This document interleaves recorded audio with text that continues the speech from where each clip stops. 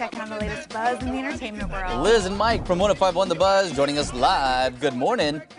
Morning! Good morning. Oh, boy. Shakira's hips don't lie, but maybe neither does her jam jar. Yeah, I don't know. Shakira, what's happening here?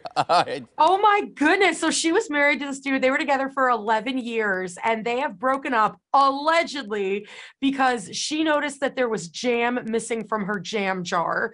So she had been out like on tour doing things. She hadn't been home. She came back and they are saying that when she opened the fridge, she noticed that some of her jam was missing and she knew that her husband hadn't been eating it. So she just got this feeling in her gut of he's cheating and that person ate my jam. And so allegedly she confronted him and that's what's led to the whole demise of their marriage. And so much so that she even made a diss track. The entire thing is in Spanish. We had to go and look up the lyrics earlier, but when she was doing an interview, she won't confirm that the jam incident actually happened, but she did say she, quote, opened the fridge to find the truth. So I don't think it could be any more obvious than that. Wait. Wow. Do we know that her husband did cheat? He does not eat jam. Like, Yeah, he doesn't touch jam. I so get that's how that. she knew. I understand the connection, but like, is it confirmed Yes. that he has cheated? Allegedly. Allegedly, that's why we're using the air quotes. She Okay. made a diss track where she alleged that he cheated on her. I So see. I mean, Sources close to the couple say. yeah, I wasn't there watching, so I don't know exactly what went down, but I'm sure Fair. something happened. Yeah. It could have been the gardener, the housekeeper. Anybody could have eaten the jam, but that is Shakira. You just don't go around and bring the mistress into the house. Like, Yeah. they're an incredibly beautiful couple. Either one of them could have anybody they wanted, but that's just rule number one. I get mad when my husband eats my leftovers. Like if we've gone to a restaurant, I'll write my name on it before. If the other woman had the audacity to, Oh, man. no, not my food, not today. As someone No. who notices when anything is out of place ever, Oh my gosh. and who gets made fun of for it, because I'm always like adjusting pillows, and I try to keep everything in the same spot around here.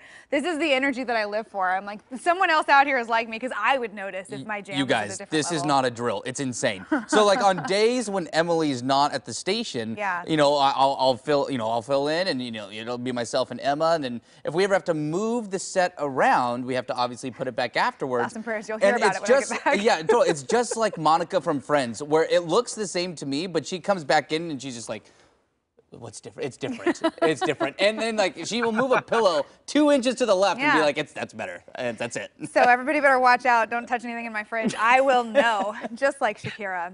Okay, wait, we have to talk about one of my favorite humans on this planet. Jennifer Coolidge is now on TikTok. And when I tell you that I heard about this, I went and smashed that follow button so fast. I love her so much. Me too. And so her initial TikTok, she said she'd like to read a poem and she just does J-Lo from the block and she recites it poetry style and it's very, very funny. And I'm not necessarily the biggest J-Lo fan, but apparently they're promoting a movie together called Shotgun Wedding.